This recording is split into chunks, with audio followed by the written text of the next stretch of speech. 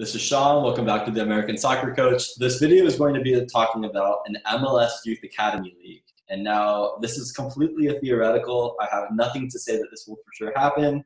But this is my guess on what I think is going to happen.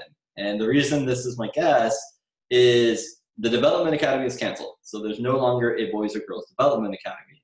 And a lot of the teams in the Development Academy that are non-MLS, for example, on the West Coast in California, you have clubs like Patty Adori's, Real SoCal, and Irvine Strikers that are now playing in ECNL. And then there are clubs in the Carolinas, clubs in the DMV area that are now playing in ECNL as well, former academy clubs, former development academy clubs. So I think what you're going to end up having is a MLS Youth Academy League where only MLS teams play in the league.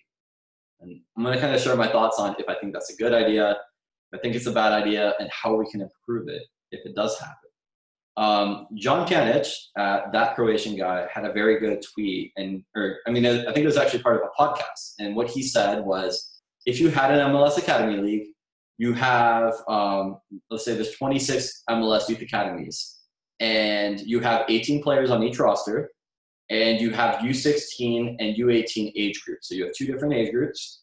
That would mean that you have under 950 players in a country of 320 to 330 million people. So should we limit our player pool to under 1,000 players? I think that can be a bad idea. And the reason I think that could be a bad idea is even with the Development Academy, one of the big issues was if you looked at the youth national team, a majority of the players came from MLS academies, and almost all the players came from development academies, whether it was MLS or whether it was non-MLS. And I think the fear that I have is that if you only have an MLS Youth Academy League, suddenly the scouting of the former DAs that are now in ECNL, or even clubs that are not in ECNL or not in the DA, or not the DA, clubs that are not in the ECNL or clubs that are not in MLS Youth Academies are not getting scouted as well. And I'm not saying, obviously you will have some scouting in those areas. It's just not going to be anywhere near as much as you're going to get in an MLS Youth Academy. So I think that is one thing that, we need to be careful with, because the best players do not magically always just go to the MLS academies. The best players, even last year or 2 years ago, do not always go to the development academies. And just like anywhere else in the world, you have clubs, you have scouts, you have coaches that go to find the players and get them to play at the high level, not necessarily the other way around.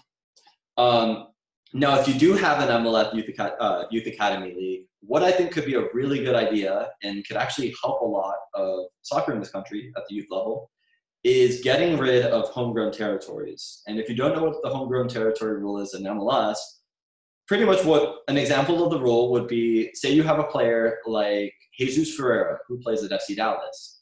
But let's just say, for example, that FC Dallas did not think Jesus Ferreira was going to be a professional player. They did not think he was going to be good enough, or he didn't fit their style of play.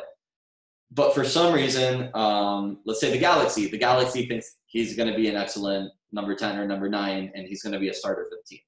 So getting rid of the homegrown player rule would mean that Jesus Ferreira can not only play for the FC Dallas, but he can also go and play for another MLS Academy or MLS First Team. So he can move, with obviously the approval of his parents, from FC Dallas to the Galaxy and the Galaxy Academy. And right now, we do not allow that. Now, that is a big problem, because not only are you going to have some players that MLS academies don't value, that another academy would in a different city or state, but also you obviously have you have areas in the United States that are up for grabs pretty much because they're not part of a homegrown territory. So I think that getting rid of that would actually be very beneficial.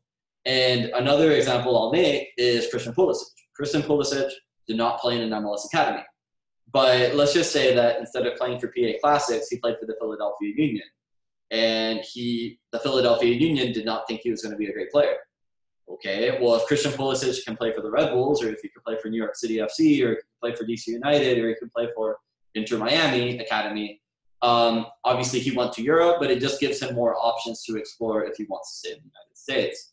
So I think that would also incentivize clubs from smaller markets, for example, Sporting Kansas City, the Portland Timbers, It would incentivize them to improve. Sporting Kansas City already have a very good scouting network, but to improve the scouting and the recruitment in their academy.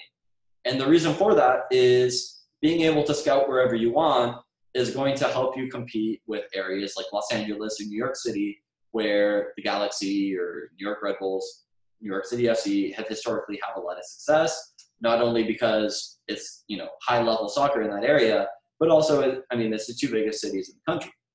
So I think that the two things we need to make sure happen if we do have an MLS Youth Academy League, the first thing we need to make sure is that players are being scouted outside of the Youth Academy League, whether that's an ECNL, whether that's in state competitions, whether that's an ODP. But we also need to make sure if we do have a Youth Academy League that if we can get rid of the homegrown player rule where players can go outside of their city or outside of their state, I think that would be very beneficial. I would be very surprised if they get rid of the rule. I really would.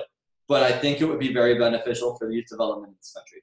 Thank you guys for watching. Let me know what you think about the video and let me know what your thoughts are on US soccer. Take care.